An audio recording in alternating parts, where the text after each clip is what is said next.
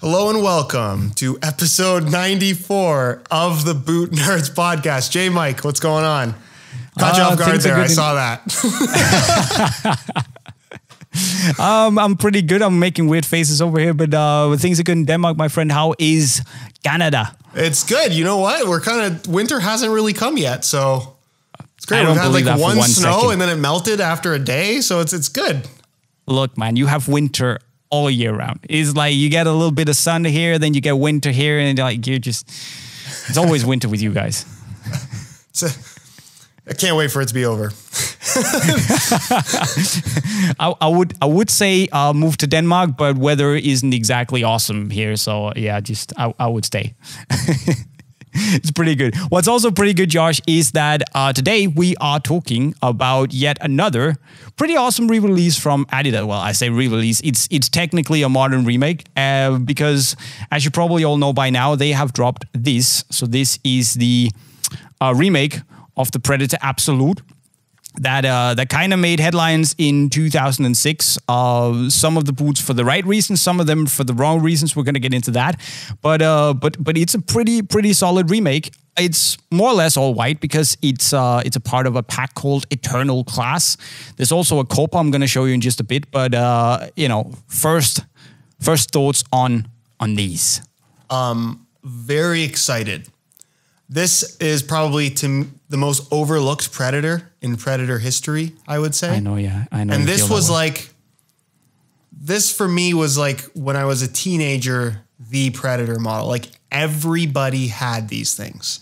Like I swear at one point in time, like 90% of my team was wearing Predator Absolutes. And out of all the Predator models over the years, that's the one that I spent the most amount of time in. So, okay, so this is like your childhood Predator. Yeah, so I'm pretty excited about these. And the colorway they went with, while it's not an OG colorway, it's extremely good looking. And the Absolute already had some great colorways. So the fact that they were able to create one with just simple white and black, little bit of a gold detail, I love the way that they look. See, this is a thing. I was gonna ask you this later, but might as well do it now. I'm a little bit like, for remakes, well, most of the remakes, apart from the gold Zidane accelerators, they've all been of like real colorways, OG colorways that they've then redone.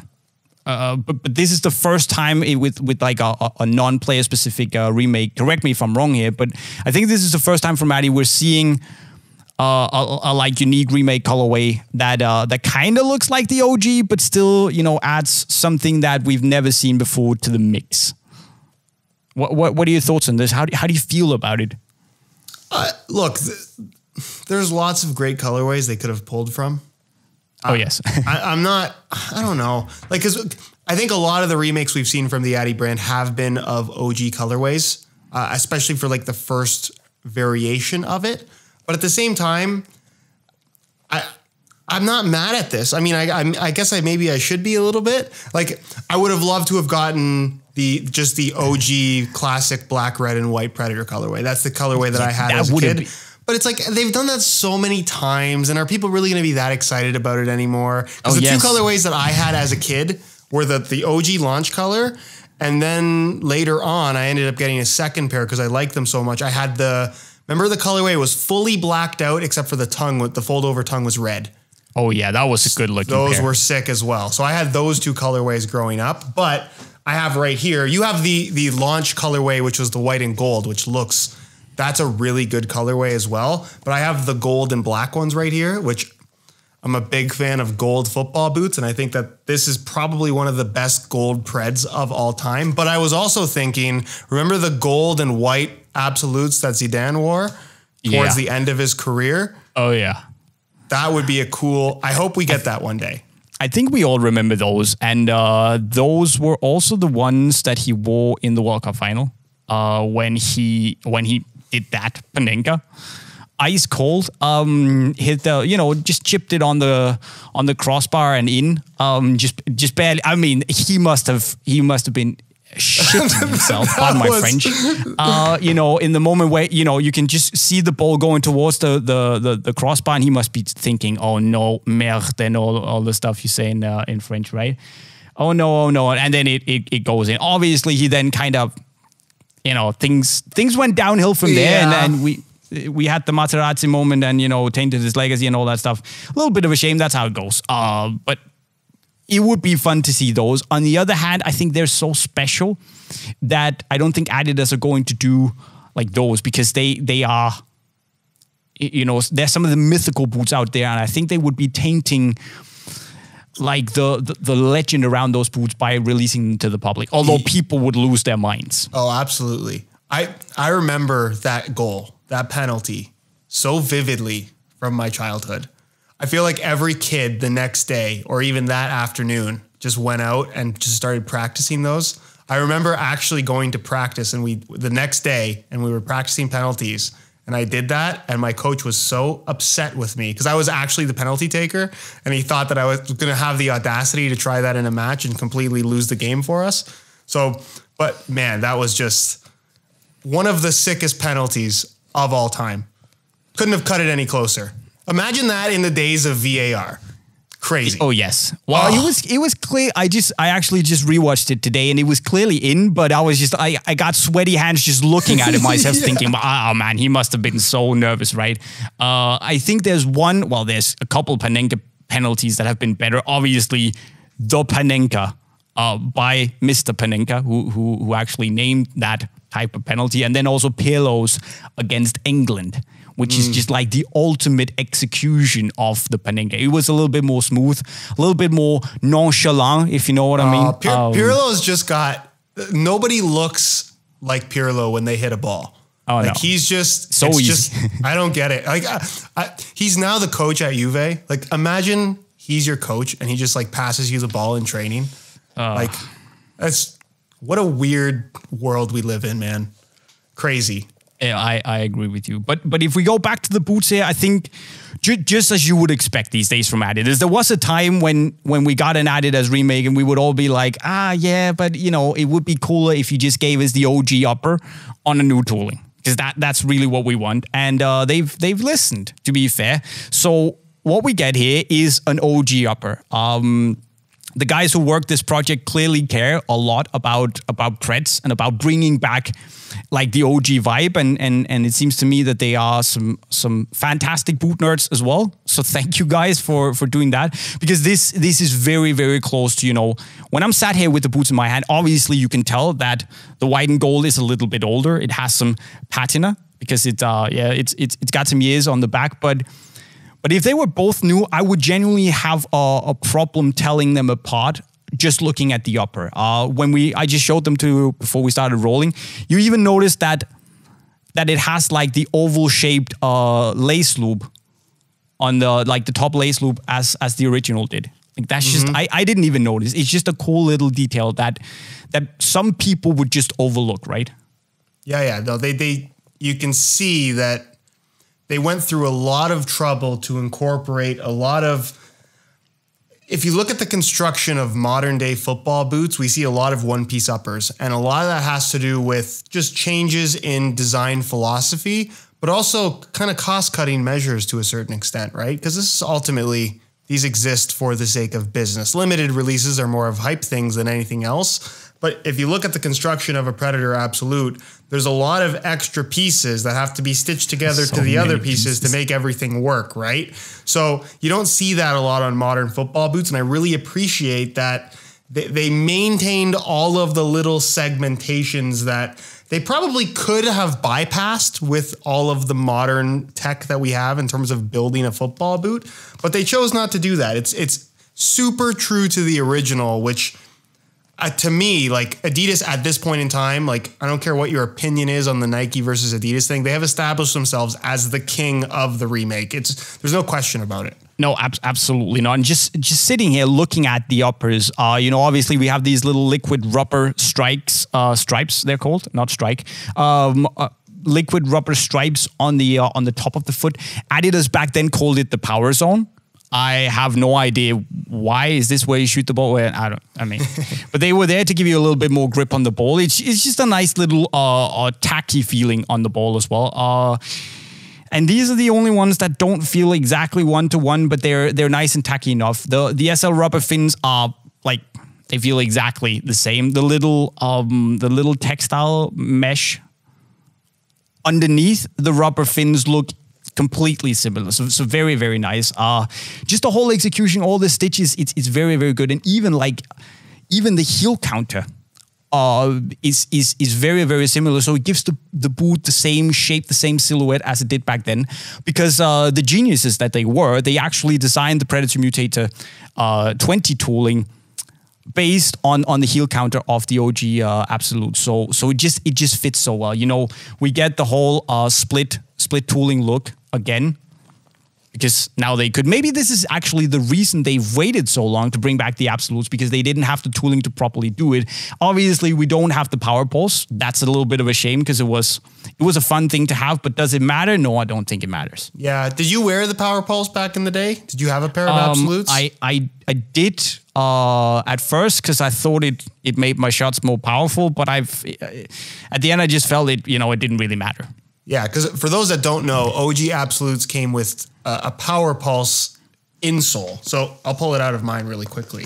So basically what it is a regular insole, but there's like I don't even know what this is made out of. Some kind of heavy material. It's a bar that's glued right to the bottom in the forefoot, and you can see it kind of sticks out. So there's a little slot for it to fit at the bottom of the sole plate in the forefoot. And this added weight was supposed to basically act as like a pendulum and give you a little bit of extra weight in the swing of your foot to hopefully generate more transfer. I'm sure there's some specific statistic that they were giving at the time, 2.5% increased power or something like that. Probably, yeah. I don't remember, something to weird. be honest. Yeah, but they did also include a regular insole. That's because you couldn't wear a regular one. The slot was still there, so you had to have this little bump to fill in that space. And they included a hollow plastic one that basically weighed nothing, just so you could wear them in a lighter form. That's personally how I wore them growing up. Same. And I ended up doing the same thing for the Power Swerve, where they had the tungsten powder in as well. That was like the next level power pulse that they actually introduced on the pulses. So it was just basically a carryover on the Absolutes. Same technology. I thought the whole tungsten powder in the Power Swerve was kind of funny. That was even more gimmicky than this one. But yeah, I never really wore it in the end, because it was a nice idea, and it probably worked in a lab and theoretically, but it just never really appealed to me. Yeah, but just cool. This is the problem with modern day football boots, is we don't have any of these weird things, because it's such an extreme design element that you could say, oh, it's gimmicky. But at the same time, it's like, oh, I see how that could actually make a difference, though. Where now we have like people get excited about ACC. It's invisible. We literally don't even know if it's there if they put the logo on there, but people are excited about that. I miss the days of football boots having weird things on them, and just, hey, give it a try, consumers, and see what you think about it. Right. Two things. ACC might be invisible and it might not be there, but we clearly have stated that it works.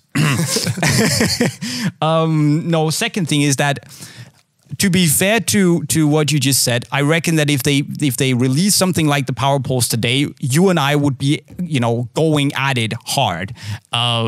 So I know what you're saying, and it kind of feels like a little bit of a shame that the brands have stopped experimenting in the same way as they did back then.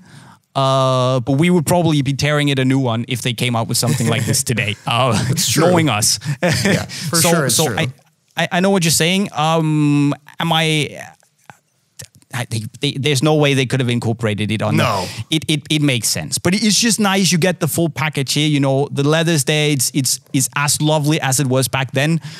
The synthetic, what do you call this? Bottom of the boot is there. It just feels like it looks and feels like an Absolute should. Personally, I'll be honest, I'll hold my hands up here. This is probably my least favorite of like the old Preds, sitting just above the pulses. I didn't care that much for the pulses. These were nice. I like them, but they aren't, that high up my list. Okay, that's fair. It's funny how I have the exact opposite taste in Predators to you, because I think for me, and maybe it's just the boots that I saw when I saw them when I was a kid. Yeah. But like the David Beckham Silver Dragon Predator Pulse, to me, that's still one of the best looking football boots ever made. This one? I love the way that those look. And the Predator Absolute, again, just because I was a teenager when it was a current model and it was such a big deal. Zidane was one of my personal favorite players. And I don't know, I love both the Pulse and the Absolute. They're some of the most overlooked boots in the Predator line. So while you have them at the bottom of your Predator tier list, I have them near the top. We should do that. We should do an Adidas Predator all-time tier list. That's pretty interesting. Do you think we can agree? No, we definitely we can definitely agree on like a negotiation. Yeah, probably. I mean, I'm okay. Let me put it like this: what would I wear if I had like an OG Accelerator Precision Mania, and I had the Pulse and the Absolutes as well? I'd probably go for the Pulse or probably the Absolutes, right? Would you consider the Power Swerves an OG Pred? Like an yeah, I think so because it's still to me it's still like the original recipe. You know, not to put a KFC reference in there, but it's it's definitely original recipe Predator. It's the last of the original Preds, right? Yeah. Then they screwed everything up with the X and like never looked back. But that's a completely different story, right? Okay, so that is the Predator Absolute. I'm pretty psyched about these. The only thing that's not so exciting is that they're only making these down to UK 7, which means that my baby foot is not able to wear these. So yeah, yoo-hoo. Thank you, Adidas. That's a bit of a shame. I love the fact that this is one of those boots similar to a lot of the Predator remakes where you can break these out in like a men's league type environment and you're going to fool people into thinking that those are OGs. Oh, definitely. Which is so cool. I love that. But, okay, so what's next after this? Like, it has to be Power Swerves, right? Yeah. Obviously, they haven't done the Pulses no excuse either, at this point. But I also would like Pulse. Like, what? Like, we can't just overlook Pulse. And Pulse had some great colorways as well. Sure. Yeah. That to me is something I would like to see. Because that's the one boot I never had as a kid.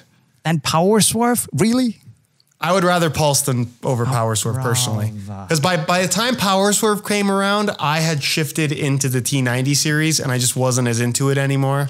So for me, Pulse over Power Swerve 100%. That's just, yeah, okay. That's that's up to you. Unreasonable. They also made this. So this is a, I don't know if you can see, Josh. This is basically a pearl white Copa Mundial on a Copa 19/20 because they're the same tooling. And I'll be honest, this is actually better than I thought it would be. Not too bad. It's relatively light because of the tooling, and you know, with the soft upper here, it's not a bad boot. It's definitely the best rendition I have personally ever put my feet in of the Copa Mundial. Apart from the 70-year thing that was like knit on top of leather. Okay, yeah. But those are kind of a little bit on the weird side. Yeah, they're not really Copa Mundials, right? They're like a special edition. So these are really cool. I think it's a very oddball football boot in terms of... First, it's a white out Copa, which we really haven't seen much. They did it one time years ago. But then it's also... Was that white out? They did a white out and a blackout. Am I wrong? For sure they did a blackout. You're wrong. No, you might be right. Yeah, I only remembered like the Samba Pack Copas where they made the white and blacks as well. Yeah. I can't remember if the black, because it was a whiteout and a blackout released at the same time. I can't remember if it was before or after Samba Pack. Yeah, no, you're right. Because I definitely have a pair somewhere. But it's cool to see them on all white. I think that looks great. I think the tooling actually works surprisingly, even though it's not my favorite tooling in the world. And it's got a modified tongue on a Copa from Adidas. Crazy. I never thought I'd see the day. That's like I have a video up on my channel that I made such a long time ago where I modified a pair of Copas to have the short tongue. I think I did it on a pair of, I don't know if I did it on Copas or if I did it on Mundial teams. Doesn't matter. And every once in a while, like maybe every 6 months, there's a comment just berating me about modifying the tongue on a pair of Copas. For the most part, I think people appreciated the video, but I don't know. I like the short tongue look on a Copa, to be honest. I agree. And you can, if you want to pull it down, you can just take out the laces from the top lace holes and you know, pull it down. Again, I know it's a little bit like blasphemy to say, and people out there will crucify me, but I never liked the tongue on the Copa Mundials. It was too much of a hassle to just get it to stay down, which is also another one of the reasons I preferred the Morelias because it stayed down. Yeah, the pre-flop tongue was a big deal. I agree with you. Whenever I wore Copas, I just had them tongue up kind of against the front of my shin. Yeah, I couldn't be bothered to go through the hassle. If you've ever seen somebody that is like a true Copa guy, they have like clothespins in their bag. So as soon as they take them off, they're clothespinning the tongue down, and it takes like 6 months to get it to where it stays down on its own. Man, it's so easy. I know. It's too much work. Fair play to Adidas on these. I think they're really cool. It's a nice way of experiencing what a Copa on a modern tooling actually feels like. It feels a lot better than the OG tooling. And they're pretty light. Now they actually weigh roughly what the Morelia weighed in 1985. Wow, that was unnecessary. That was unnecessary, Jay. Why did I? But anyway, nice pack here. I actually reckon it looks pretty good. Eternal Class. Yeah, lovely. Very cool. 2 really good releases to round out the year. Absolutely. Any more notes on Eternal Class, Copas, Absolutes? I don't think so. I think we covered just about everything there, but we can get to some questions, which if you do have any questions that you'd like us to potentially answer on a future episode of the Boot Nerds podcast, please leave it down below in the comment section. That would be greatly appreciated. Exactly. Also, before we go into the questions, a word from our sponsor, Josh. Oh, yes. This episode is brought to you by puregripsocks.com, your one-stop shop for grip socks at the most affordable prices, basically anywhere. $14.99 a pair, available in a wide variety of colors. And also Pure Sleeves. Stop cutting your football socks. Get Pure Sleeves, tons of colors, $9.99 a pair. It's the complete setup. Super affordable. Changes your life. puregripsocks.com. Link in the description. Questions. That was pretty good. You should get like a speaker voiceover job. You have that really.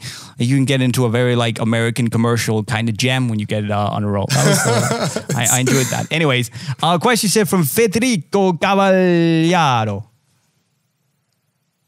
Cavallara.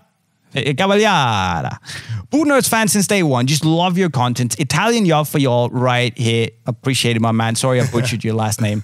My question is, for the same price, which Mizuno made in Japan boots would you take? Morelia Neo 3 Betas, Wave Cup Legends, Morelia Zero, or Morelia 2s? Oh, jeez. But that's like... Okay, well, look, I can tell you right away, I'm not picking Neos. I'm sorry. I really like Neos. I'm not picking Neos. I'm just not. I'm sorry. Are you just being like, are you just trying to just go against I'm not trying to trigger you. I knew it would trigger you slightly, but it's always more, I feel like the Boot Nerds podcast always ends up being a little bit more exciting when you're slightly triggered. Like it's a shame that we haven't brought up the Phantom Vision collar in like 10 I was just going to say, you just wave that around. That triggers me. You should have that on hand, and I should just have like a card with Neymar's face that I can just wave around and just like have pure rage going into the camera. Oh man. Anyways, I really like Morelia Zero. To me, that's like a phenomenal football boot. But would you play in it? Like you're paying. Oh yeah, totally. I wouldn't feel bad about playing in those. But I think I would pick Wave Cup Legend. Yeah, just because I think that it gives me everything that I like about the Morelia Zero, but with a better, more aggressive outsole. Yes, so I would probably also. I would probably also like. I think it's no secret that I think the Morelia Neo 3 Betas is the best new boot of 2020. But for nostalgia reasons, I'd probably also pick the Wave Cup Legends because they just have that. They're special. They give you a little bit of that heritage, class and elegance. Yeah. The outsole, the tooling is still brilliant in 2020, but from a performance point of view, Neos. It's just like, for me, the Neo is the full package. That's true. Like, yeah. If you're into like modern boot, yeah, it's just the most complete boot on the market right now. It gives you everything. Yeah. It's light, it's comfortable. The touch is close, but it's also elegant. Okay, it's really, really, really expensive, but you can buy the elites and they're also very. There's just a bit of everything, except for a very aggressive tooling. But you can't have it all. Sure. To me, I'm just so impressed by Wave Cup Legend, especially the remakes. They're pretty much one-to-one with the original. Oh, yeah. For as old as that boot is, it does not feel dated in almost any way. Absolutely not. No. That's what's crazy about it. It really is one of those football boots that I think will be timeless. unless football boots just take this crazy turn that we don't know about yet. But I mean, they kind of have already, but compared to at least 18 years ago. But that's the thing, it's 18 years old, and you and I are still talking about choosing that over their latest and greatest, right? Yeah. It says something about how good that boot is. But if I'm honest, if it was my money and I really wanted something to like just get the best out there, probably the Neos, because they're so well balanced. That's fair. That's very fair. What is that name? That boy Goopik? Whatever. If you could take the tech from different boots and make a Frankenstein boot, what would you do? For instance, Mercs with Fusion Fit and Demon Skin, what would yours be? Oh man. Okay, let's stick to. This is a question that I need to think about a long time to give you like a true Frankenstein boot, but I can think off the top of my head a couple just sole plate upper combos that I think would be sick. I would love a Mercurial Vapor upper with the new speed frame from the X Ghosted. Okay. That would be excellent. Yes. I think that would be cool. Excellent. Pun intended. Yeah, okay. Yep. I'll get my code. Carry on. I mean, we did get the recent F50 remake was a pretty cool mashup of just kind of old and new together that worked surprisingly well. I would probably update the heel liner and general heel area on an OG F50 to something a little newer. Yeah. Man. Okay, here's one. The very obvious thing for me would be to go Mizuno Morelia Neo 3 Beta Japans with the X Ghosted tooling on. That would be bliss. Yeah, no secret that we're both really big fans of the X Ghosted tooling. They did an excellent job there. You could put that sole plate on pretty much any football boot right now, and I think it would be better. Imagine that on the Copa 20 Plus. Just to completely throw out the rule book. That would be pretty interesting. But the funny thing is that before the X Ghosted tooling, or before the X Ghosted came out, we would probably have said Morelia Neo 3 upper with the Merc sole plate. Okay, what about this one? Joma Champion Max upper, Superfly 5 sole plate. Yes. That would be sick. That would be the same as saying Superfly 5 upper in the Joma Champion Max sole plate, right? It would, but the Joma Champion Max sole plate is technically an Adidas design. So. Oh yeah, that's the X16, right? Yes. So there's so really they've actually made the Frankenstein boot. They're one step ahead of us. That's basically been. It's really unfortunate because I've slowed down on the Joma memery on my channel for the most part, right? And I do get occasional people saying, "Oh, you know what? They're not so bad. Their indoor line is really good," which it is. Sure. But it's a shame that, like, when I first started doing this almost 10 years ago now, Joma had some legit football boots, like Total Fit with the one-piece leather uppers, solid boots. Like, really, really good. Once upon a time, they were making some really cool original stuff. I'm not sure why the philosophy changed to basically these copycat things, but I guess it is what it is, unfortunately. I would love a Hypervenom Phantom 1 upper on like a Superfly 4 carbon fiber sole plate would be sick. I was going to say Hypervenom Phantom 1, but what about Hypervenom Phantom 1 upper on the regular cup tooling?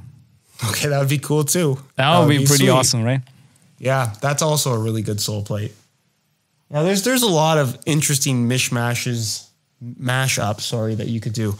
I'm just noticing that there's a boot missing on the wall behind me. King Platinums on X Ghosted. Yeah, that would be sick too. Nice. Okay. Lots of Frankenstein boots. There's also one from Riley Evans. Hey Jay, do you know when Adidas will release the Ghosted Plus Precision to Blur in the United States? If not, would you be willing to ask for us sad folks over here waiting for them? And it appears that, you can probably explain better what's been going on in the US in terms of Precision to Blur's X's. Yeah, for whatever reason, all the US retailers have had a hard time getting X Ghosted boots in general at the top end models, 0.1 and plus. Okay. Precision to Blur, most of them, I know that they ordered them. They would like to sell them to you, but unfortunately they just aren't getting their inventory. Okay. It seems to have been Europe only, where JayMike, I think you know a little bit more about that. If only there was a retailer that had inventory who's shipping to the US. Would you happen to know such prices, a retailer? To be honest? Reasonable prices. Would you happen to know such a retailer? They call them the friendly neighborhood boot nerds, by the way. Boot pushers, whatever it is. I usually call them. It's unisportstore.com, guys. It's not a secret. Shameless plug. But we have inventory. We shipped for, in these COVID times, very reasonable fees to the US as cheap as we can. And we have a lot come by. It's just come. Happy times. Yep, but they have just about everything. I would like to pass on the word from as you say, you sad folk in the US waiting for the boots. I don't have any sway. I can't call up Addy and say, yo guys, think of the poor sots over in the States, make them some boots please, and it'll magically happen. They don't give a. Well, I'm just. Can I also just want to point something else that Unisport sells that I thought was fascinating. For anybody that has been following either me or Jay on Instagram, you probably saw his recent fashion. Oh, you didn't. The statement that he made, incredible. And the pants to me are really that's the part of that outfit that's just mind blowing. And I was very surprised to learn that this is a real product that you can actually buy. Real product you at Unisport. I've been very close to buying them several times already. I just haven't done it yet. Okay. But I kind of just, how I've got jerseys hanging up on my wall and stuff like that, but I feel like that pair of pants, there's never going to be a pair of pants that legendary. And they even made the hat. They made the bucket hat. Yeah, I love it. I also love the fact that the players are never going to wear them because it's just too embarrassing. Absolutely amazing. They made just the shorts too. I was my mind was blown when I found out about those pants. It was perfection. They fit the Terex, Apale Terex boost shoes as well with the zebra. It was perfect. Yeah. I don't know why I've thought about this so much over the last week, but I've been trying to figure out a situation where a pair of pants like that would be reasonable. And even on Halloween, I think they're a little bit too bold. Yeah. They don't make sense for any occasion, which is why I love that they exist. Yeah. And I thought about, I got some comments there saying that I pulled it off, but you guys are too kind. I definitely didn't pull it off. I look very, very silly. But as you said, unisportstore.com, we have plenty of inventory of all the cool stuff. Ex-Ghosted, Man United Zebra pants, you name it, we have it. Just before we move on, quick idea for the Unisport channel. I'll take 10%, of course. Yeah, you should totally just go walk around Copenhagen in that outfit and just record people's reactions. Okay, if we flip that and you pay 10% of the bailout money I have to pay to get out, then we're talking. Okay. There's a question here from Aiden Suh, or however you say that last name. Am I tripping, or is this spelled Hungmin, or did they spell Hungmin Song wrong? And yeah, we did. That's kind of the whole idea, that when I sit there and edit the podcast, I always go in, I take a real footballer name, I completely butcher it, switch around the first letters in the first and last names, and I give it to Josh. Why? Because it's fun. It is. It's hilarious. We laughed a lot about that. It's arguably the best reason to click on the new episode of the Boot Nerds podcast. Which name did I dig up today? I'll be honest. There have been a few occasions where I've been sat in my chair, editing the video, laughing to myself about how much of a genius I am when it comes to flipping names around. So that's how it goes. Okay, Josh, one more question from our guy Alejandro, who's been an avid listener, viewer of the Boot Nerds podcast. We appreciate that, guys. For James Rodriguez, spelled the wrong way, obviously. How did you come up with the name SR4U? Were there more options? What do you think of Josh Talks Boots or Canadian Sport and Fit and Feel? Oh man, I love the Canadian Sport. Is that a wordplay on Unisport? I guess, I don't know. Look, I'll be honest. When I started SR4U, I was in my last year of high school, and it was kind of something that I was just going to do as a hobby. And like, who makes good decisions at like 18 years old to like, oh yeah, I'm going to name this, not really realizing that this would be something that would become such a big part of my life. So, you know, what would have been wise is to, when I started a YouTube channel, to actually start a YouTube channel that was called Soccer Reviews for You, but I didn't even do that. So that eventually got switched over. But look, hindsight is 2020 when it comes to the very beginnings of SR4U. That was just... What did you call it initially? Was it Wujo, Josh? That was the name. That technically still is, I think, the name of the channel. But yeah, it's just something, honestly, I started. It was a name that was available. The website was available because I originally did not want to ever show my face on the internet. I was just going to write stuff and then do like these short unboxing videos of just me holding shoes and you never see my face or anything like that. Yep. But I mean, hey, I'm glad it turned into what it turned into, but that was not the initial plan. So are we. What would you call it now? Oh, that's a great question. See, I feel like at this point, I'll be honest, I feel like the word soccer triggers a lot of people.